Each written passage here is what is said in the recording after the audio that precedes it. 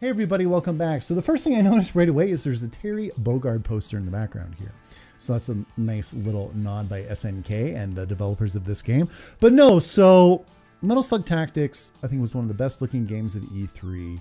And I played a lot of strategy games before, and strategy role-playing games, but I've never played one with roguelike elements and randomly generated maps.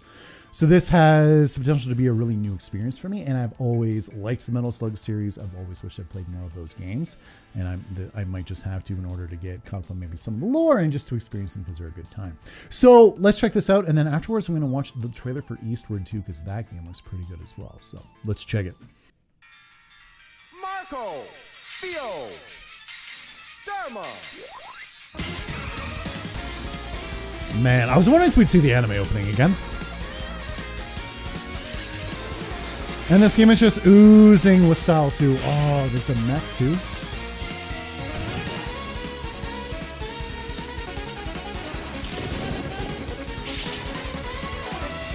Man, love the cutaways. That character art looks fantastic. Yeah. Oh man. And the iconic Metal Slug tank too. Just oozing style. Let's check that out one more time. Yeah, the sprites are looking so good. I'm wondering how many tanks we'll be able to have in battle too alongside our characters. And I don't know why, I always was under the impression that randomly generated maps could be annoying. I think maybe Diablo did that to me back in the day, but I'm curious to play another game with it. Because I haven't played a lot. Yeah, definitely getting that post-apocalyptic vibe. A lot of the maps...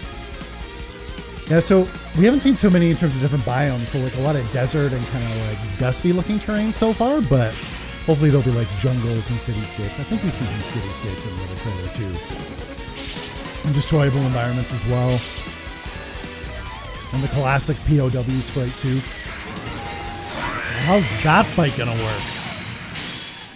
No, looks hot. Looks super hot. Can't wait to play it. And I love how they have a Switch version announced for the game too. I think that's a wise choice in terms of platform. And it makes sense that it's on the Switch because the Switch has had a lot of indie titles, obviously, and it's had a lot of strategic games as well, because they've always had Fire Emblem and then obviously Advance Wars, which had a big lull there, but now we're getting a new Advance Wars game too. So this is going to be right at home on the Switch.